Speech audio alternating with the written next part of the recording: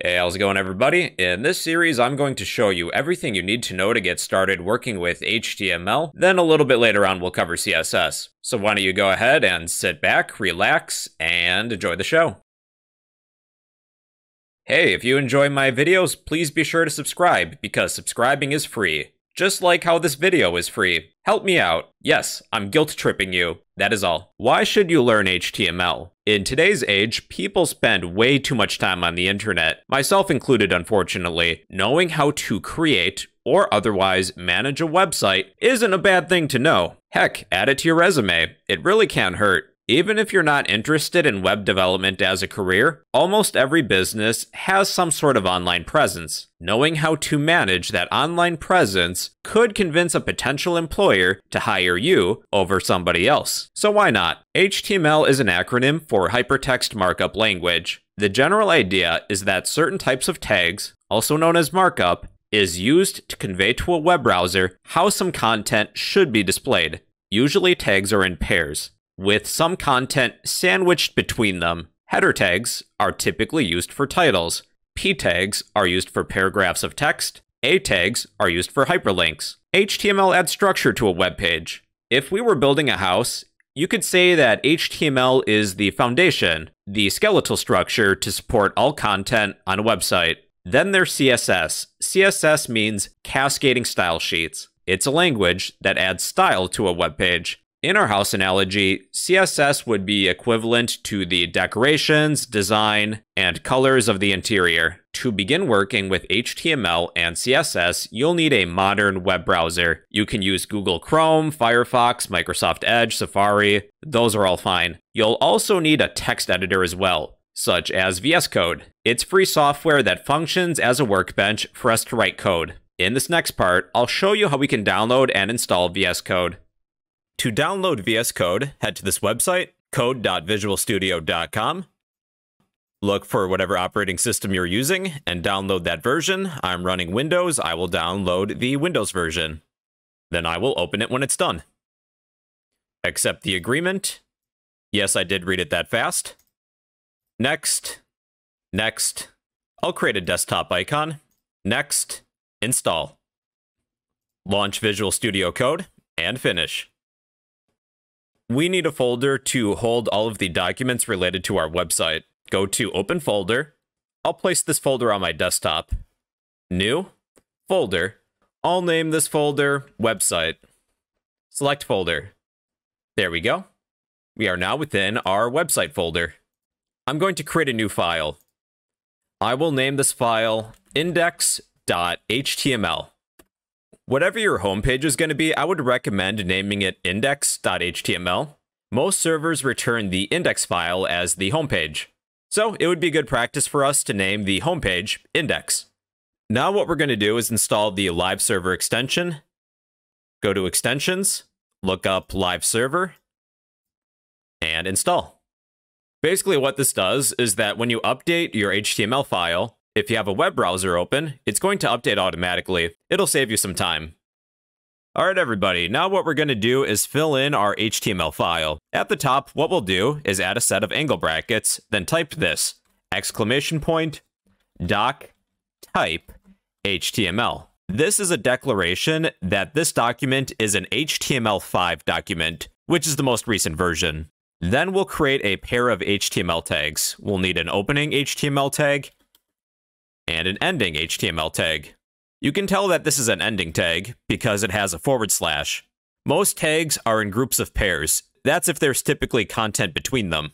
This pair of HTML tags represents the root element of an HTML page. Between these two tags, we will add a pair of head tags.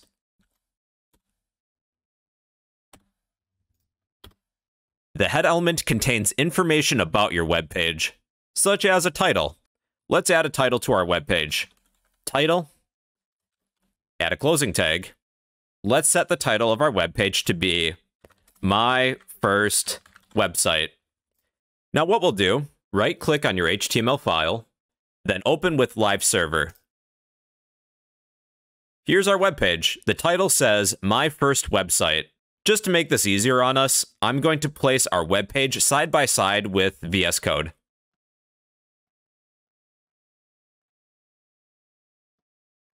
When we save any changes, we can see that update automatically. The head element contains information about your web page, whereas in the body, let's add a pair of body tags after the pair of head tags.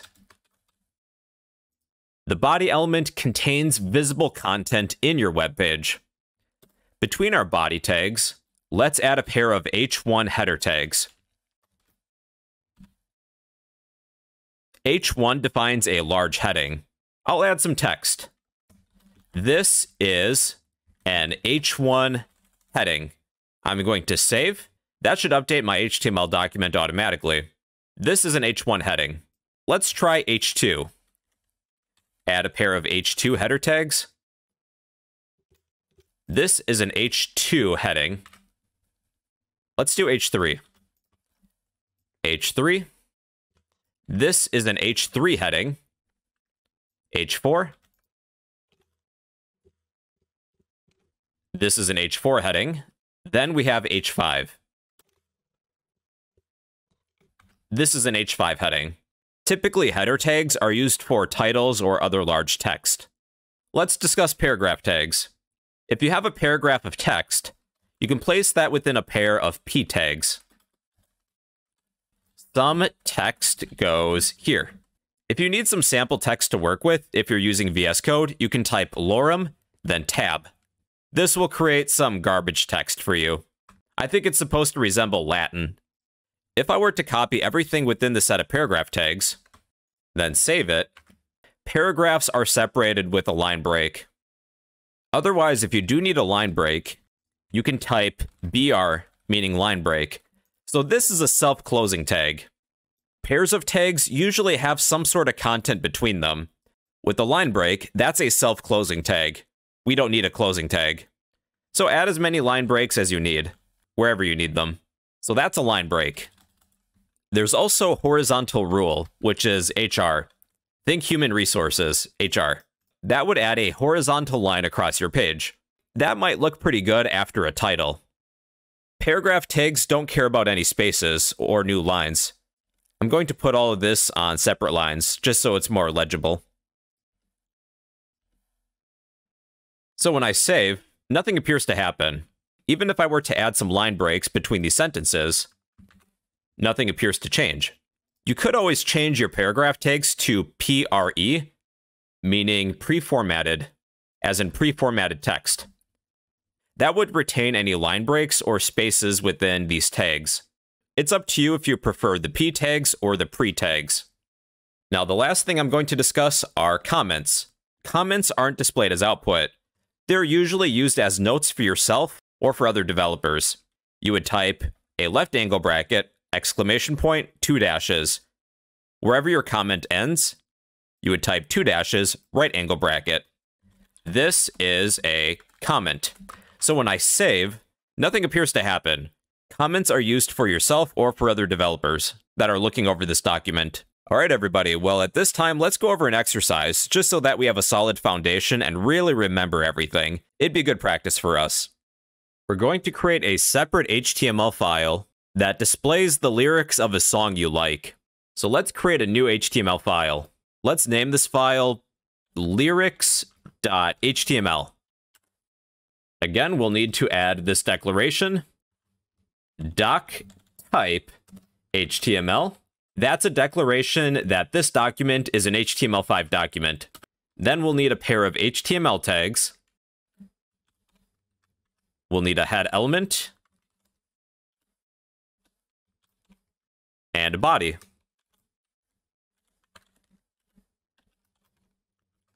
Let's add a title to the head of our document.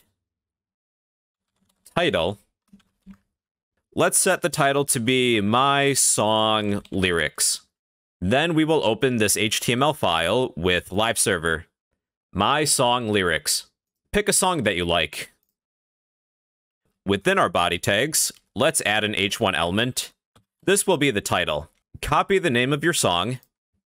Place it within this pair of tags. So that's the title. Add song by the name of the band or artist. I'll use H3 header tags. That's slightly smaller than H1. You know, maybe H4. I think that'd be better. I'll add a horizontal rule. That's HR. I'll add a pair of p tags. Take all of these lyrics, copy them, and paste them within the pair of p tags. I'd like to retain the spacing. Let's change the p tags to pre tags for pre-formatted text. That's much better. Let's add one line break after our horizontal rule. One last thing I'm going to do within the pre-tags, I'm going to add some blank lines between some of these verses.